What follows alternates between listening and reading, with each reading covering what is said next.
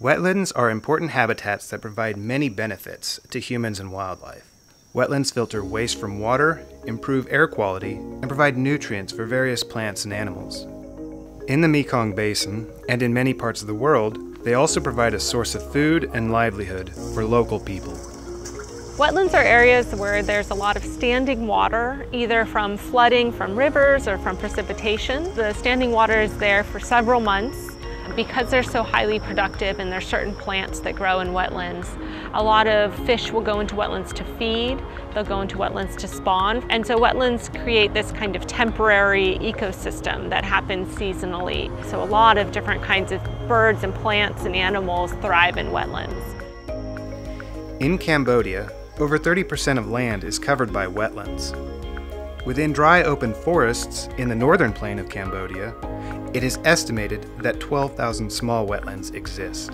However, these small wetlands are often understudied and undervalued.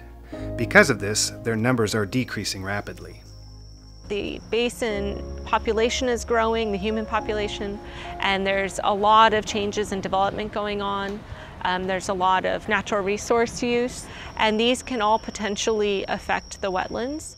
To learn more about how wetlands function and the services they provide for people and wildlife, FISHBIO joined a multidisciplinary team of researchers and non-governmental organizations and universities to study the different components of small wetlands in Vietnam and Cambodia. The project, supported by the Sustainable Mekong Research Network, included many aspects of wetland ecology. Shara Ainsley, a fish biologist from FISHBIO, worked with researchers from the Inland Fisheries Research and Development Institute to mentor Salt Vitun, a master's student from the Royal University of Agriculture in Cambodia. Together, they conducted surveys for the project. The idea was to gather some information about where these wetlands are and what kinds of ecosystem services they offer. And we had graduate students from Vietnam and Cambodia collecting data on the overall wetland size and depth and shape, collecting data on the bird species, collecting plant samples, and then Vitun and I were working on sampling the different fish species that utilize the wetlands. I conduct fish sampling in two of the national park. In Cambodia is the Colin Protect Wildlife Sanctuary, and in Vietnam is the Jordan National Park. I work to know the fish diversity chain depend on the hydrology regime. And so we looked at the size of the wetlands, we looked at the water depth, how deep the water was in the wetlands, whether the wetland was connected to a river, and we looked at these different attributes and looked for a relationship with the species diversity indices.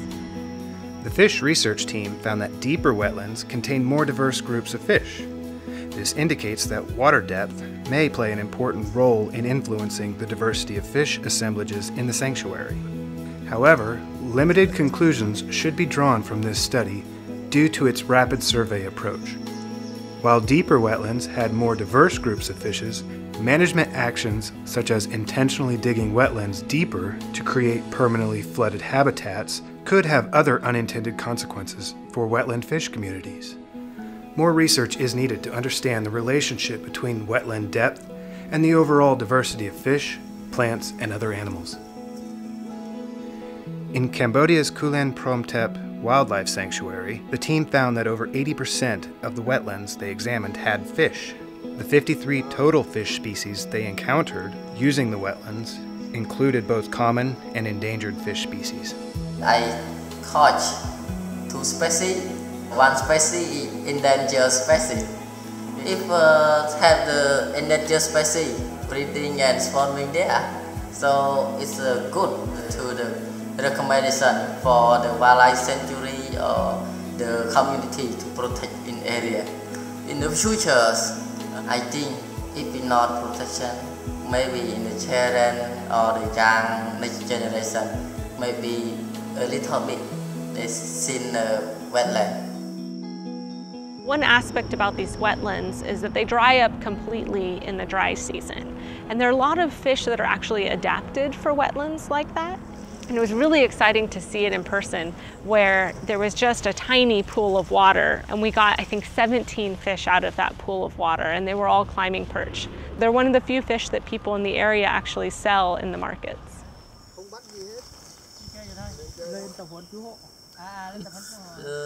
After examining their results with the findings from other project members, Shara, Batoon, and the fisheries team concluded that people and animals benefit from productive wetland fish populations, and an important ecosystem service was the ability to catch fish to eat. However, such ecosystem services from these small, scattered wetlands still need to be thoroughly mapped and their benefits fully described so they can be accounted for when planning for sustainable development. We need to be gathering more basic information about where wetlands are located, what kinds of benefits they offer, what kinds of animals and plants are found in the wetlands. And so this study was a first step in that direction, but there's a lot more work that can be done. I'm hoping that studies like ours will help shine a light on just this cool ecosystem that exists and how important it is to protect some of it. And hopefully that will benefit people for generations to come if we can learn to protect the wetlands.